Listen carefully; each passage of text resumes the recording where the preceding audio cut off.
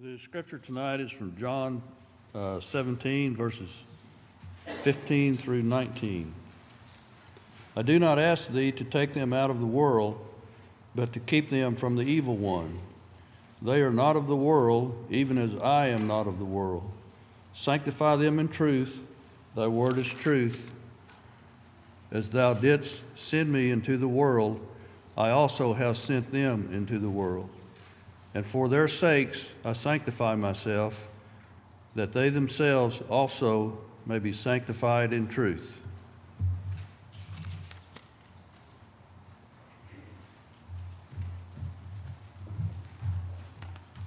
Let me encourage you to open your Bibles to the book of 2 John. You know, there are 5 books in the Bible that only have one chapter, and that is Obadiah, Philemon, Jude, 2nd and 3rd John.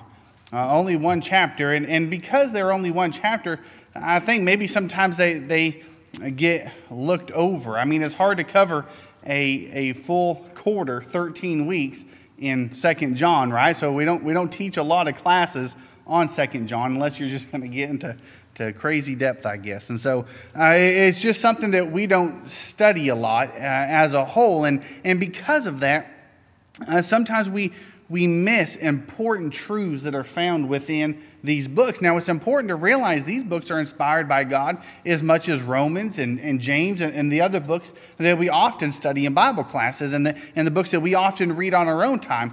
And so it's important that we know the message that is found within these small books. And so tonight what I want to do is I want to teach from one of them, and that is 2 John.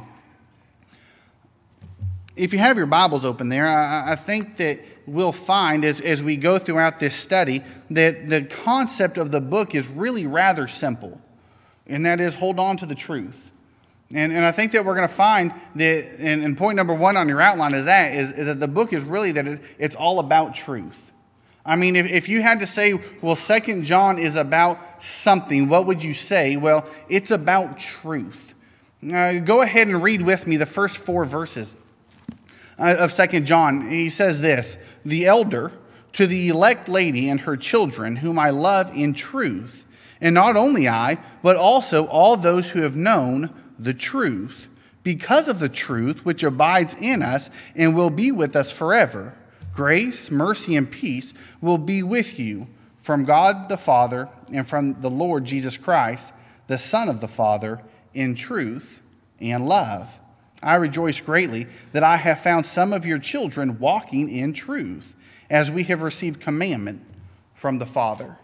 And so you can tell from the first 4 verses that the idea of truth is going to be very important. I mean, he's talking about this letter that he's writing to this elect lady who we don't know who she is, but we know that he loves her in truth. And not only him, but everybody who loves the truth would also love her in this way. He's excited and joyous to hear about some of her children who are walking in truth. And so as we go throughout this book, we're going to find a lot about what that means.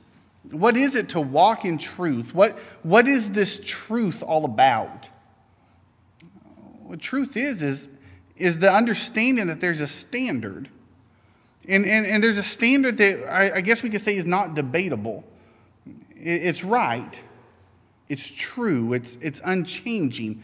I tell you, when I was in high school, I played football, and I tell you, I wanted to go to a big Division I football program, and I really wanted to do that, and I worked out hard to do that, and I did the things you should do. I played hard, I worked out hard, but I tell you, Division I colleges just aren't really looking for a 5'10.5" defensive end. I mean, they want a guy who's tall, right? I mean, they're looking for 6'4", 6'5", and I tell you, I wanted to put down that I'm 6'4", but I tell you, no one's going to believe that, right? Because they know that there's a standard that we go by, and by me saying I'm 6'4", just because I say it doesn't make it true.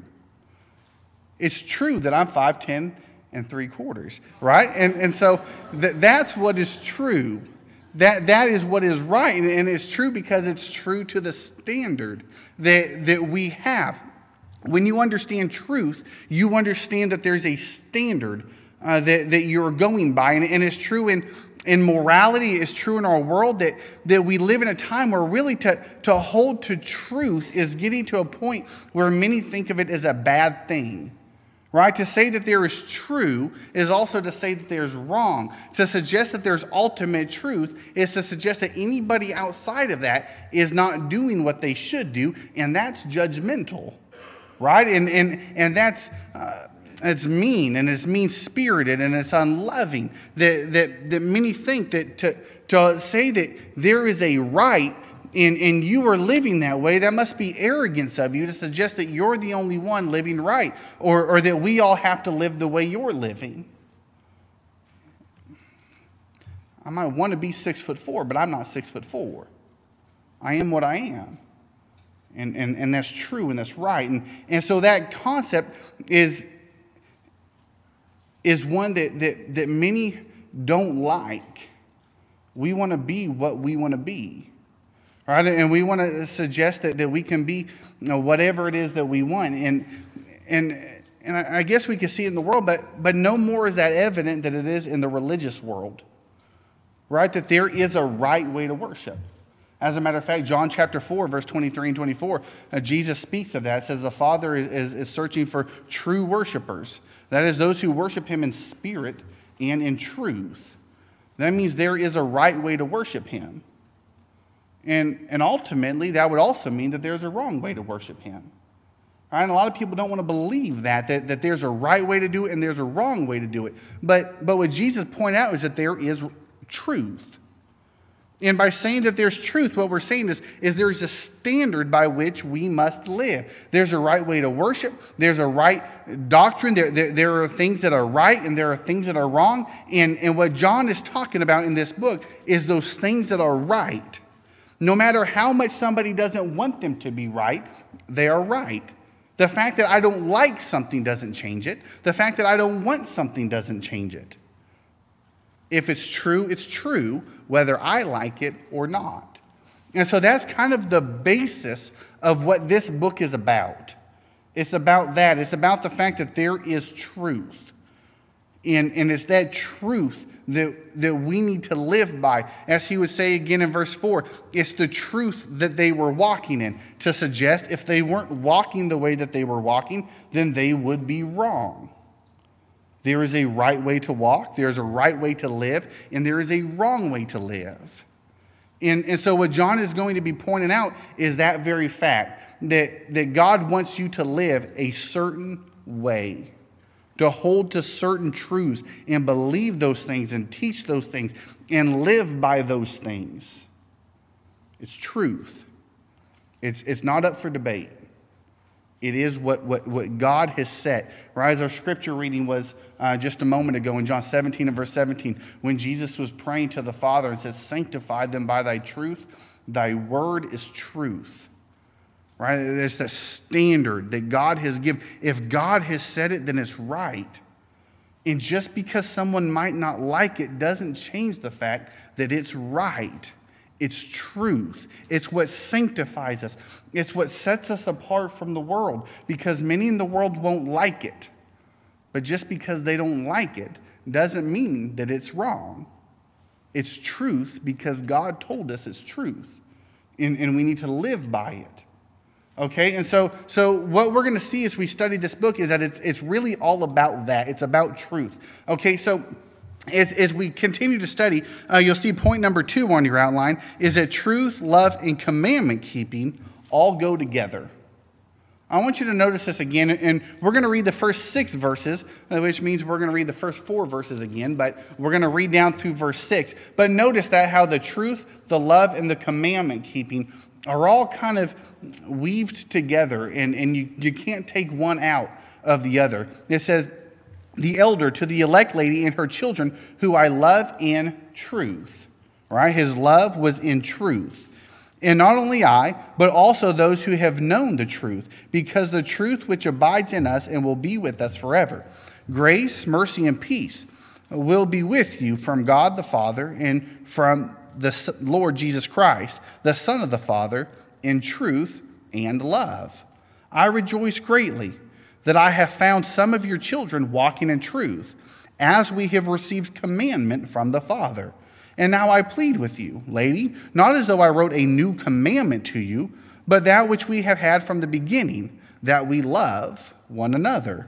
This is love, that we walk according to his commandments.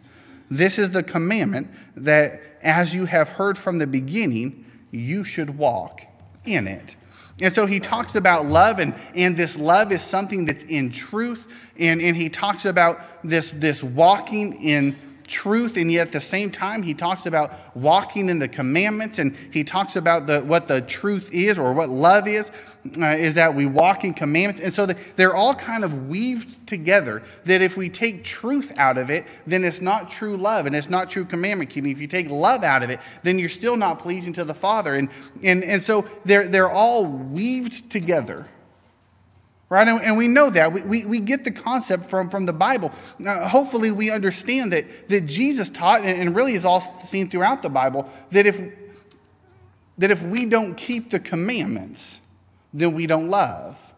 Right? I mean, Jesus said in John 14 and verse 15, if you love me, keep my commandments.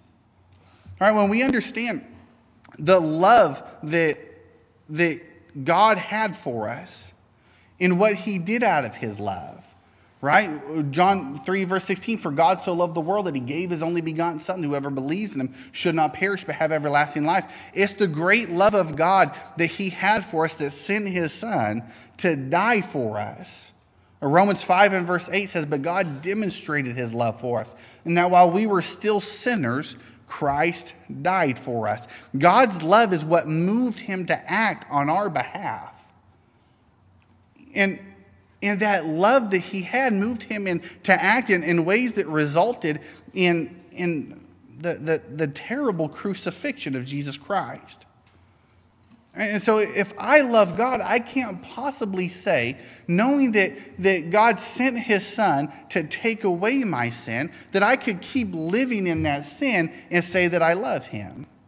I mean, God sent his Son to rid me of my sin problem, so it makes no sense to say I can keep doing the same things over and over again, living for sin, and yet all the while saying, but I love him.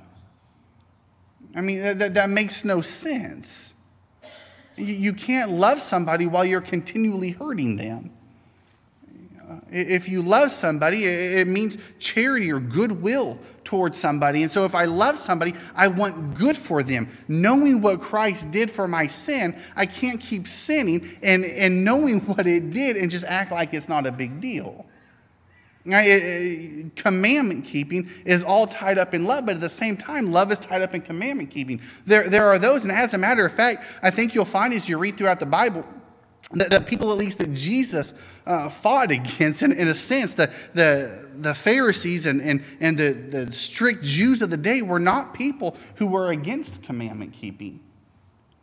Their problem were essentially two things. One is they came up with their own laws. I mean, they created commandments that God didn't even create. But also in their commandment keeping, they didn't do it out of love. I mean, you could keep all the commandments in the world, but if it's about boasting yourself up and trying to make yourself sound like the best person, if it's about anything other than a sincere faith and a sincere love for God and fellow man, then the commandment keeping, even though you're obeying and even though you're doing what you should do technically, even then it's not right. Commandment keeping is not about me keeping the commands so I could lavish all this praise on myself and tell you, I must be the best Christian there is because I keep all these great commandments and you don't keep them as well as I do. Right? Or that Pharisee that Jesus talked about when he talked about the two praying, and there is this tax collector who wouldn't even look his eyes up to heaven but prayed for forgiveness. And he said there's the other man who would look up and would talk as if, thank you for making sure I'm not like this man. I don't have the problems that he has, and I don't struggle in the ways that he boasted himself up. They might keep commandments, but it's done out of arrogance. It's done out of pride. It's not done out of love. And so even that's not right. All right, there is right and there is wrong. There is truth. There's a way we must live. And if you want to live according to the truth, then you have to keep the commandments of God. But you have to do it out of love. It has to be out of love for God. It has to be out of love for his people. If you take any one of those out of the equation, then you don't have the walking that God wants you to have. You're not living the life that God wants you to live. He wants you to walk in love. He wants you to walk in truth. He wants you to walk in the commands. And to take any of those out is to not do what God wants. Okay, and so he goes on and gets into verse 7. And point number 3 on your outline is this: he'll teach to avoid those who don't teach the truth. Okay, verse 7 through 11 says this: "For many deceivers have gone out into the world, who do not confess Jesus Christ is coming in the flesh. This is a deceiver and an antichrist. Look to yourselves, that we do not lose those things which we worked for, but that we may receive a full reward. Whoever transgresses and does not abide in the doctrine of Christ does not have God. He who abides in the doctrine of Christ has both the Father and the Son. If anyone comes to you and does not bring this doctrine, do not receive him into your house nor greet him. For he who greets him shares in his evil deeds." We looked at that passage this morning, and again, it's so much about personal responsibility that we ought to love truth. You ought to love it. You ought to live by it. You keep commandments because they're what God told you to do, and they're right because God said to do it. You do it because you love God and you love his people, and all those three things are tied up. Well, what he's pointing out is that some people don't live by that standard. All right? They're deceivers. They don't hold to the truth and what is right. Now, technically, the issue that he's dealing with, that John dealt with, and you can see it really throughout many of his letters, is this issue of people who, and you call it Gnosticism, but it's this issue of, and there's different levels of it, but at its core is people who deny that Christ came in the flesh. All right, they deny those basic things about Christ that we ought to believe and we need to believe. And they would teach people things about Christ that wasn't right. You see, the basic belief that you and I have to have as Christians is that Jesus is the Christ. I mean, we have to believe that. And that is to say that he's my king, that he's my master. I have to believe that. Now, I can deny who Jesus is, but it doesn't change who he is. Jesus is the Christ, whether somebody wants to acknowledge it or not. Whether somebody wants to believe that or not, Jesus is the Christ. All right, so it's about truth again. It's about recognizing what is right, what is true. Just because somebody doesn't want to recognize it, the fact that Jesus is the Christ isn't up for debate. I mean, he is.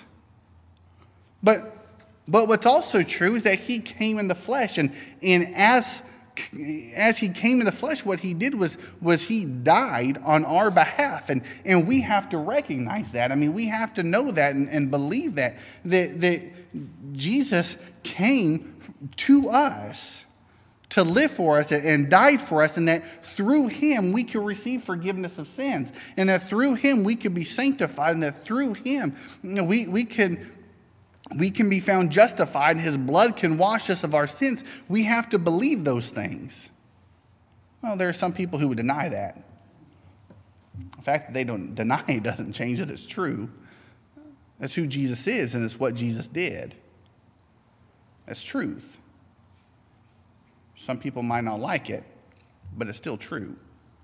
And what that means is that if they're teaching something other than that, they're not changing truth, they're just deceiving people.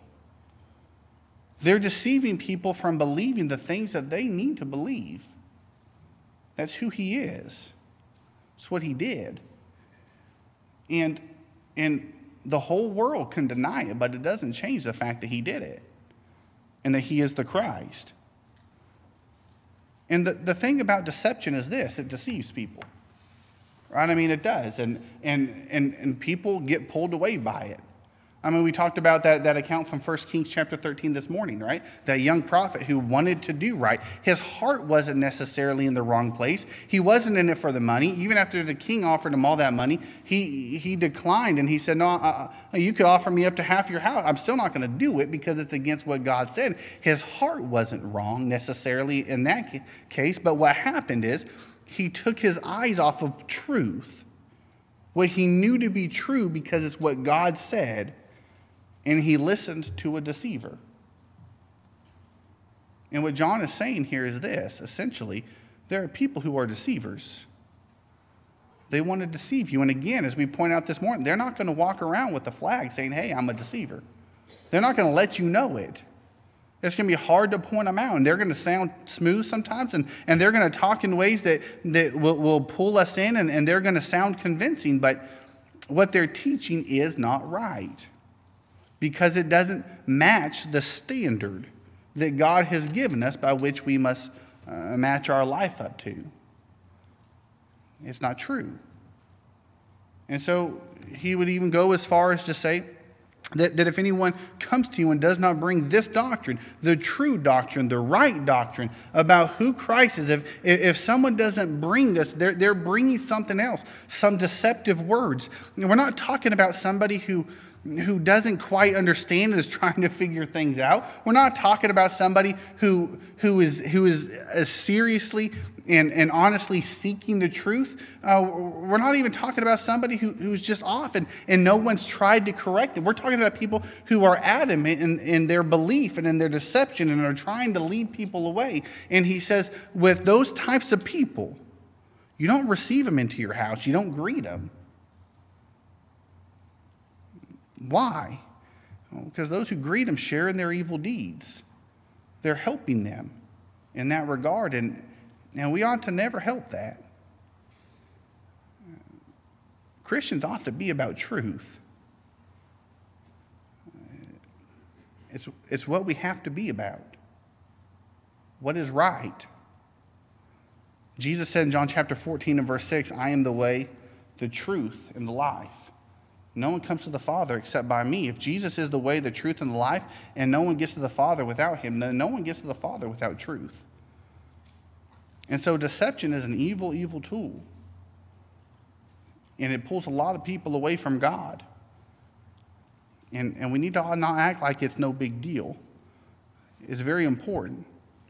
In verses 12 through 13, John says, having many things to write to you, I did not wish to do so with paper and ink, but I hope to come to you and speak to you face to face, that our joy may be full. The children of your elect sister greet you. Amen. You know, John wanted to go to them face to face. He didn't really want to write a letter, but there were some things that needed to be addressed urgently. And apparently these deceivers were a big problem where they were. And you could see in a lot of John's writings this idea of truth and this idea of holding to the truth and not following after deception and false teachers. Now, John seemed to emphasize that in 1st and 2nd and 3rd John, how important that was to him, that they understood him. The concept of truth is seen all throughout John's writings. And so it's so urgent. I don't want to write. I want to see you face to face, but I tell you, until then, let me write you and tell you some things that is so urgent. And the urgent matter will always be this. It was urgent then and it's urgent now. And it'll always be urgent to God's people. We need to hold to the truth. Never let anyone take you away from it. Never let anyone deceive you away from it. If it's true, then you need to believe it. And you need to live by it. If you're a person of love, you will. If you're a person of love, then you'll seek the truth and you'll want to know the truth and you'll live according to it and you'll obey the things that God has said because you know them to be true. And as was read for us in our scripture reading, that great truth that God gives us sanctifies us, sets us apart from the world. The world, in many respects, doesn't know the truth. They know truth about some things, but they don't know the truth about God and the truth about salvation, the truth about what he has done. Let that always be what you hold to. Let it always be what you love and what you cling to and what motivates you to live the way that you live. And let it be the truth that you seek to always teach and spread throughout the world. There might be some in here who have not yet obeyed the truth as far as salvation goes. That means they haven't been washed in the blood of Jesus Christ, and because they haven't done what God has said to do in order to be washed in the blood of Jesus Christ. Other people might say that there's things you need to do to be saved, but what you'll always know is this, is that what God has said you need to do to be saved is what you need to do to be saved. That is true. 2 Peter chapter 3 and verse 21 says there's an antitype which now saves us. Baptism. Not the removal of filth from the flesh, but the answer of a good conscience towards God through the resurrection of Jesus Christ from the dead. God said that the truth is, God said that baptism saves you. That's true. It's not up for debate. Some people might not like it. Some people might not appreciate it. But it's what God said. And because God said it, it's true. Jesus said in Luke 13 and verse 3, unless you repent, you shall likewise perish. Again, some people don't like that idea that I have to change and become the person that God wants me to be. But just because I don't like that idea doesn't mean that it's not right. God said it. And so it's true. And I need to hold to it. If there's anybody in here who hasn't been living according to the truth, they haven't obeyed the truth. If there's anybody in here who needs to study more or respond to this lesson in a way that says, I want to obey what God has said in order for my sins to be forgiven, and they're willing to put on Christ in baptism, they're willing to commit their lives to following him, believing that he's the Christ, that he's the Son of God. If there's someone in here who needs to confess sin, if there's anything we can help you do this evening to obey the truth, to get your life right with God, we want to help you do that. If we can, why don't you sit on one of the front rows while we stand and sing the song of invitation.